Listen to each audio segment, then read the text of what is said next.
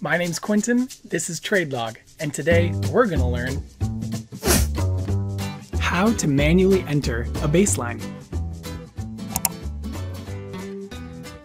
So what if you skipped the baseline wizard when you first started, or you didn't think you had baseline positions to input, so you started inserting records, then suddenly realized you have baseline positions?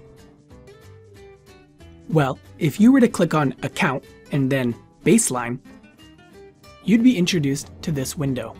This window is letting you know that you cannot enter a baseline wizard in an account that already has records imported into it.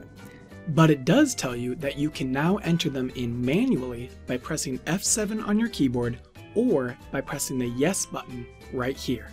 When you click Yes, you will see that you are now manually entering baseline positions. We're going to go ahead and set the date, ticker, number of shares, and the price. Then when you're done, you'll press enter twice to save it, or click File, then Save. Click Yes, and then it will ask you if you want to enter another baseline position. In our situation, this is our only baseline position, so we will click No. As you can see here, your baseline position is in, and you now know how to manually input baseline positions.